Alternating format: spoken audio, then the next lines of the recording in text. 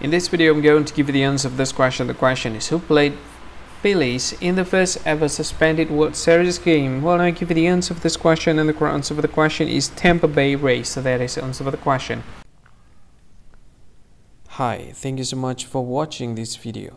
If you find this video is very useful, you can help this channel to grow by subscribing this channel. Please this subscribe button and don't forget to like this video. And if you find this video is not really good, or you don't really like this video, or you kind of feel that it's a little bit offensive or something like that, you can click this one, dislike button. You can do that anyway.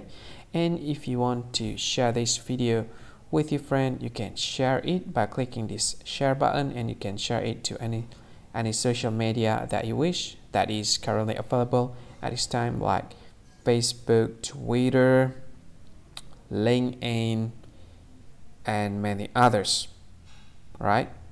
And if you want to add this video to your playlist, you can click this one. You can watch this video later, and you can find more options by clicking these three dots.